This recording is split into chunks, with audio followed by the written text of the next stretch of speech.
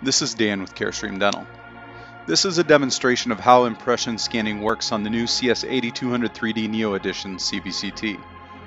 With the popularity of digital implant workflow, there's always the question, which do I buy first, the CBCT or an intraoral scanner? Each serves its own and many of the same purposes, with the largest benefits of each being confidence and improved predictability and clinical efficiency. But do you need intraoral scanners for digital implant workflow?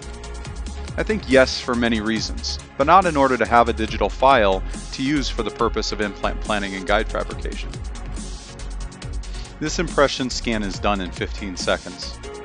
You are still subject to many of the variables that impact the quality of analog impressions, but this method does have some benefits. You don't have to transport the impression to a dental lab. You get the bite pressure with this method, and since we're using X-rays, we're not subject to the same undercut challenges that intraoral scanners have. Once the scan is done, it is converted to a model and stored in the Carestream Dental imaging software. This can be viewed, sent to a digital lab or design firm as an STL, or it can be used with the CBCT in the Carestream Dental 3D viewing software. In the CS3D viewing software, you're going to be able to locate and add the model to the CBCT. This alignment is automatic, and once complete, you can see the green line in the lower right view that indicates the tooth and mucogingival lines. You can scroll to verify accuracy. The rest of the plan will be sped up from here. I'm not a doctor, and I've never planned a real implant case, so this will almost certainly not be a good treatment plan.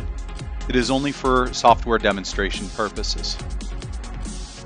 Users of Carestream Dental CBCTs benefit from clear and clean high-resolution images and new technology like CS metal artifact reduction and prosthetic-driven implant planning as shown in this local case. Also included with prosthetic-driven implant planning in the CS3D viewing software are the virtual crowns that can be moved and change shape and size in each of the workspaces. When implants are placed in relation to them, you will be provided with degrees of angulation in each of the workspaces. Once the treatment plan is complete, you can produce an implant report with just the click of a button. This report will list all of the implants, provide a page with the transaxial views from each of the implants, and finally a page that shows the 3D reconstructions, all of it including the virtual crowns. This can be used for case presentations or for reference during treatment. Integration with Blue Sky Plan is also built into the CS 3D viewing software.